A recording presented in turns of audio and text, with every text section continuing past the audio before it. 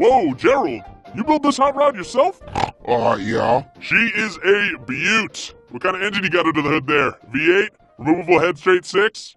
Maybe. It's mostly TNT. A lot of balloons, too. Sweet. How's that baby run? Like a dream, I bet. Like a wet dream, am I right? Like a Cyndi Lauper wet dream? Have not tried it out yet, actually. I'm terrified to go near the thing. But you gotta get those stars, you know? Nice. Mind if I take her for a spin? Probably shouldn't. Insurance company won't cover me after the last vehicle I built crashed and exploded instantly. Whole family died.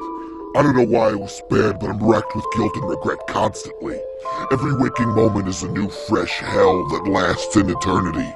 I've been turning to drugs, alcohol, anything to keep me numb.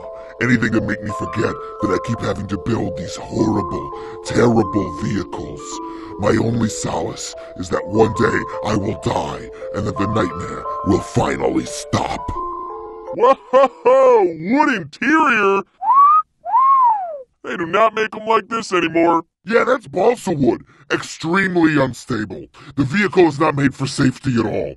By all accounts, I should be rotting in a jail cell just for building it. Oh! 6-disc CD changer. Styling.